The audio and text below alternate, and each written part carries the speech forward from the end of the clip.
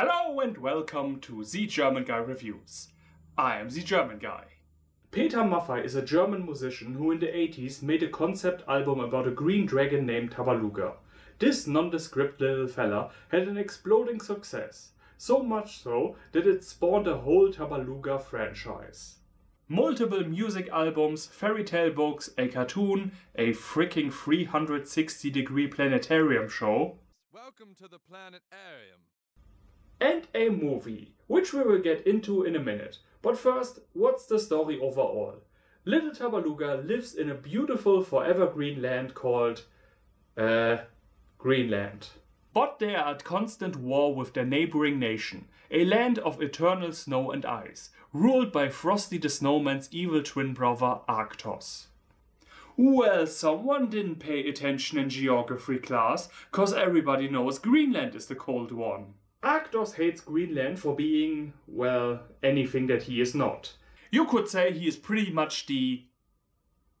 Ice King? Pause for laughter. Continue. And aside from that, I don't remember much from the cartoon. Only that I had a cassette of an episode once. It was a story about Tabaluga and his best friend, a bunny, getting stuck in the snow and almost freezing to death. The only other thing I remember were two episodes I watched on TV once.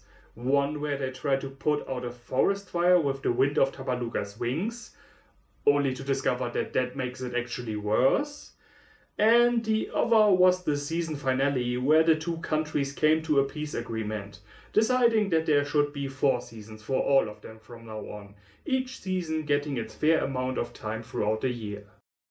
Little did Arctos know that in that very moment our top military scientists unleashed their secret weapon to raise the global temperature, which should finish him off for good in about 40 years. Anyway, looking at the list on Tabaluga-related media on the internet, I had no idea how popular he actually was, how much Tabaluga stuff there is, and how much his franchise is ever more expanding, even decades after he was created. And I'm pretty sure that if we had a proper video game industry in this country, we could have made a Spyro knockoff or something, but in that regard we are kind of living in an Ayn Rand novel. All creativity has to be eliminated. Anyway, movie time.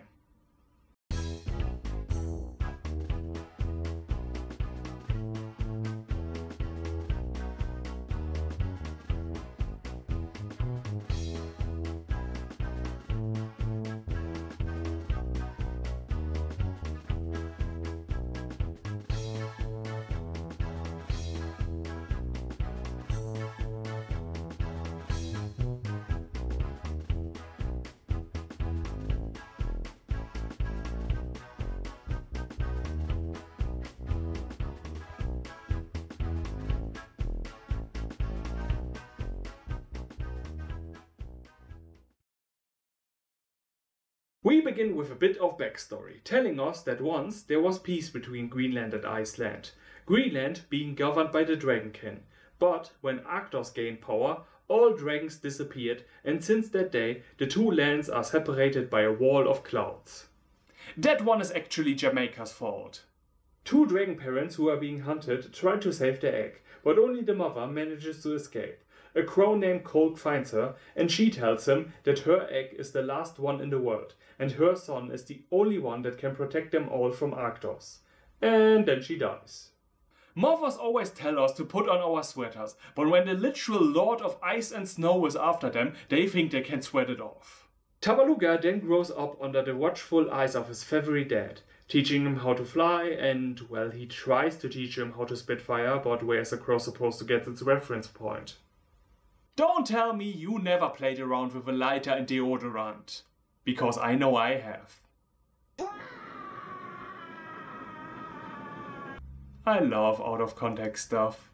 He spends his days playing with his ladybug friend Bully, which gets its voice from Bully Herbig. Is that supposed to be clever? Because it is. Tabaluga is frustrated that he can't fly that good or spit fire. His father tells him that he can't rush nature and need to let things take its time. It's kind of like peeing your pants on purpose. What? Performance-enhancing drugs it is. The young boy says fuck it and eats a bunch of poison ivy to provoke a flame coming out. It doesn't work. And to strengthen my own immunity system, I drank the leftover paint in the bucket that I found in the garage. Tabaluga is pissed more than ever. Bully tells him to cheer up and sings a song about who he is, which is the most optimistic bug in the world. This song is very bad. Not because it's badly sung or anything, although it only lasts for about 30 seconds, so what was the point? No, if you want to put a smile on your best friend's face, he needs to hear why he should have a positive attitude, not you having one. And he only thinks about how he already has this outlook on life, not how he got there or why he thinks it's good, which would have been a reason for me to say, yeah, I let that slide, I get it. Take an example from me, kind of thing. But this comes across like, well, sucks to be you. I'm super! Thanks for asking! Later that day, the two dudes find a message that his mother left Tabaluga, saying he needs to find his inner fire and protect them all from Arctos. But the problem is, over the years, much of the text became unreadable, so it only says Tabaluga, fire, Iceland. So he decides that he needs to go there. He flies through the clouds and a very heavy storm. Yeah, I can't fly correctly, my ass. On the other side, they come across some guards and go hiding.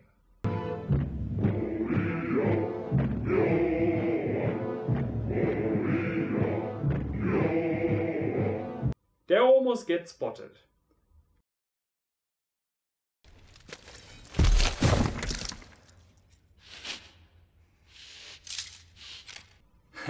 Two movie clips right after one another. I'm behaving like someone who has a bomb in his crotch at the airport while there are half a dozen police dogs around. Well, gotta make the most of the time before the upload filter comes. Oh, now I made myself sad. I'm going to find a way, guys. Anyway, here comes something positive. Tabaluga hears a beautiful singing voice and goes investigating. What he finds is basically Elsa. Her name is Lily and she is a princess. How is she the only human in this world of talking animals? Fuck that dragon, I want to know her backstory. She introduces herself, telling them that she needs to bring them to Arctos right away. When they object that he is a monster, her reply is a confused look and the words, "No, he is our great protector." Oh great, so this is basically North Korea but in cold. Let me guess, an ice phoenix once dropped a carrot and that got a snowball rolling which gave birth to this guy. And he also doesn't poop. Bully and Lily have a fight, not trusting each other and calling the other one a beast or a monster, only to be calmed down by our dragon pointing out that it seems all sides have a very absurd view of one another. Boo! Liberal cock, not based. Blood in the street. In all seriousness, I love this. I really do. This is a message that needs to be taught more often. Spoilers, we will later find out that Arctos is a 100% organic, unfair trade villain. The message here of course being that the leader of a group might be evil with evil intentions, but he must not necessarily represent or share the values and ideas with people in that group. But for everything great, there has to be something awful as well, of course. That being this ice bear named Limbo, who joins the group, and the best way to describe him is, if Full House was a person. I hate him, I want him gone, I want everything that is like him to go extinct. And by that I mean TV shows and ice bears. They arrive at Arctos Palace, named Polaris, and wait a second, there are bunnies in Iceland? There are also bunnies in Greenland. Your racism doesn't make sense. Terribly. I'm only friends with the Japanese, and just between you and me, they don't look very Aryan. The Lord of Low Temperatures shows up. Arctos finds out that Tubby Boy doesn't have his fire yet, but a rejected villain from the Thor movie says he can help him. On the Polaris is a source of dragon fire. He just needs to follow him down to his basement. And while you're at it, could you please swallow one of these pills and put a sack over your head? Oh, this is going into my collection. Arctos lies to the other ones, telling them that only dragons are allowed into the cave with the eternal flame. Otherwise, the flame will go out. Bully, being the only smart one in the group, tells them, well, if only dragons are allowed, why does Arctos follow him? Well, I am made from dragon tears and sweat. In a scene that reminds me a bit of Guardians of the Galaxy 2, we see that the cave is really a dumping ground for all the frozen dragon bodies Arctos has collected over the years. Lily runs in, trying to save her new friend, while Arctos sings his I am so villainous villain song. Limbo distracts Arctos while the little ice girl cries in front of Tabaluga's body, apologizing, saying she didn't know what he was going to do. And they make it sound like as if they knew each other for a lifetime. I mean, they barely know each other over half a day, and Tabaluga was saying in an earlier scene that Lily would never ever betray him. On the other hand, this movie is for children of age 0 upwards, and at that point you experience time a lot slower than you do as an adult. It's like the human body wants to say, yeah, the best is already over, let's get this over with. I want to eject your soul from this cockpit as quickly as possible. The World of Warcraft elemental returns and chases our heroes. They arrive at an impasse, and the only choice to get out is for the young dragon to fly. It first looks like as if they were heading straight for the ground, but then Lily gives our friendly dragon a wing boner. And so they escape. Or so they think. Arctos is not done with them yet and still chases them. With his last breath, lizard airwaves crosses the border. The Dark Lord returns for a third round. Reminiscent of a horror movie at this point. But the heat takes its toll on him, and he realizes he can't harm them here. So he swears his vengeance will be terrible.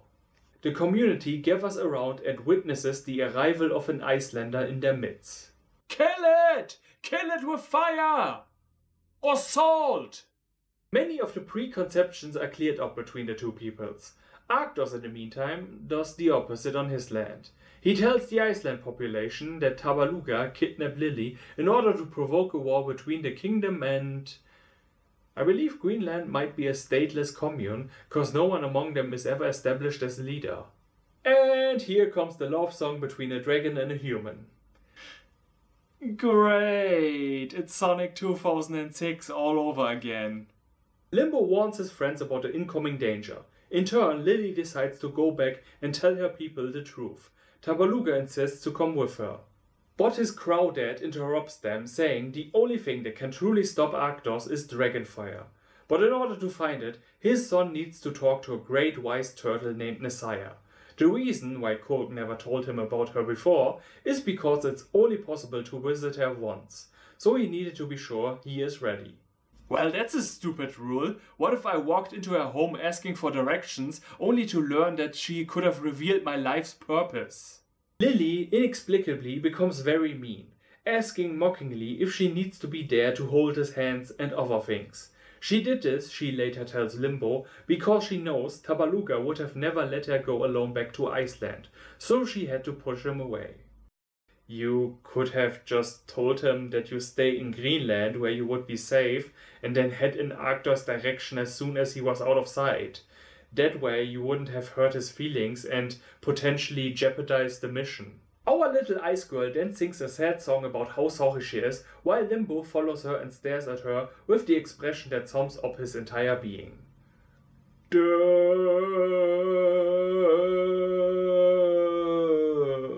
Be that as it may, Tabaluga gets some advice from the great Messiah, telling him his fire isn't something that is somewhere to be found in the world. Fire is the friends we made along the way. Oh yeah, she gets it! But Tabaluga doesn't and leaves. Meanwhile, Arctos' army arrives with tons of snow in order to literally pave the way. Limbo tries to sneak Lily across, because the army is way too obedient to Arctos. She has to talk to the people of Iceland directly. But they get caught and brought back. Meanwhile, Tabaluga is pissed that the evil snowman is coming and apparently there's nothing he can do. Bully shortly later informs his best friend that Lily has gone back. The green dragon immediately puts the puzzle pieces together and figures out why she was mean to him. Yet he doesn't understand the turtle's metaphorical speech? He decides that none of that matters now. He will save his friend with or without his fire. Back at Polaris, Arctos reveals that he was the one who created Lily in order to be a trap for the last dragon. So you gave life to her knowing about Tabaluga's special kink? Our hero arrives ready to save the princess. Tabaluga runs straight into the obvious trap. Limbo breaks them free and another Arctos chase scene ensues. In the process, the evil king destroys his own palace. Mr. Freeze then later traps Lily once again and says he will kill her and make Tabaluga watch. In that moment, however, Tabaluga's inner fire awakens. That would make a great Windows background picture. Fighting for a bit and then realizing that he can't win, Arctos goes for the good old self-destruct your own base option. However, it's not over. Tabaluga is out of energy, unlike the snowman, who reveals to the entire populace his true evil self. Lily, who of course made it out alive, since when is being buried on a collapsing building something dangerous, come on people, grabs Arctos' head and makes him blind. Finally, having enough of his white shit, Tabaluga sets him on fire and shrinks him down. His people also had it. He declares in response, one day, the mighty Arctos will be back. Yorick, I'll be back. With weapons. Peace is made between the two nations and everyone is having a good time. The end. And that was Tabaluga the movie. Pretty mediocre. But okay. This is definitely more a kids movie than a family movie. Some of the gags are straight up kindergarten jokes, like, look at my butt, look at my butt. Comedy wise, there's nothing for older people here. In the animation department, it looks a bit better. It's not a masterpiece or anything, no Pixar levels, but it's pleasant to look at, and clearly more effort was put into it than a CGI episodic series would have. I do miss some of the characters that I grew up with, however. Of course, as I said, I remember the cartoon not vividly, but some of it. Like, there was this cool wise owl that Arctos had as his vizier, who also was his prisoner, but he let himself get captured on purpose so that he could keep an eye on the chilly dictator and undermine his plans. That was pretty unique. Most of all, I appreciate the message of different people coming together to overcome arbitrary borders, and how there are those who use our fears as their tool. Lord knows that's something we need to hear more of than ever. Zgermanguy out, and auf Wiedersehen.